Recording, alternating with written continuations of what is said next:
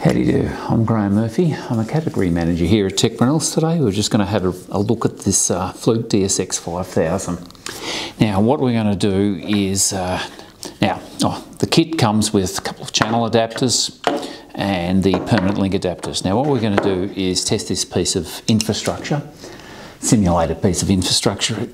It's Cat5e.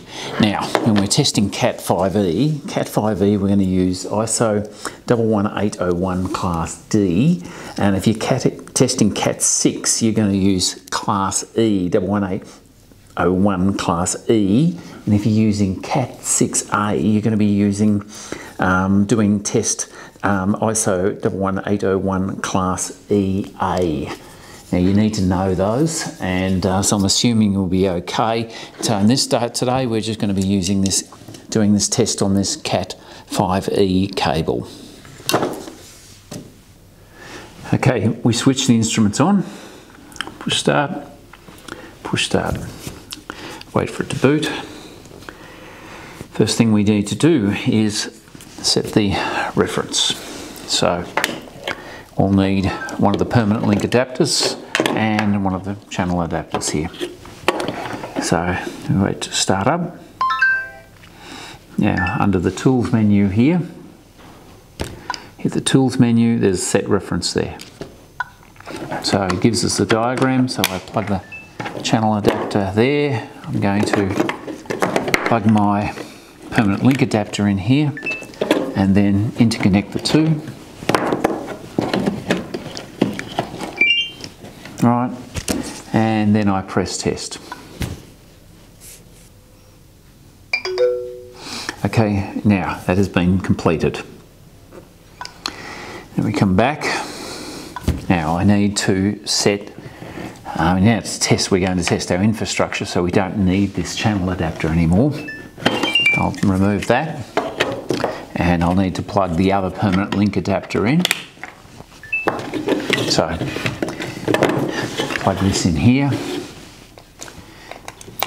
and we plug this one in here. So now we've got our infrastructure all connected up appropriately, and we're not ready yet to make a test because we need to now set the standard which we're testing to.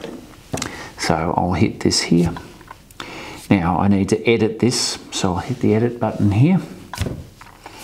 Now we're going to be testing Cat5e. We're going to be setting the limits. The appropriate limit for Cat5e will be the ISO 11801 Class D, which happens to be at the top. And the we need to make sure this store plot data is switched on, and we need to set the wiring to T568A. Okay, so we'll use selected. Now we save that. Now we're going to use selected down here, and we need to now test. Okay, test has been completed. So we can click on performance here, come down, click on next, and it gives us the graph of the results. Now we can click on worst margin, and we notice this is the green line down the bottom, and we can see that the fact that that's pair 3, 6, 4, 5 are the worst. Now if this becomes very useful is the fact if this is orange, it'll say pass, but it may mean the fact that it's a marginal pass. In other words, it's a pass, but only just. So anyway, at this point in time, we can save the measurement, and we can also, we've got unsaved results, we can save the measurement, and we can now print out the appropriate certificates, etc. for our certification 5E, Cat5e.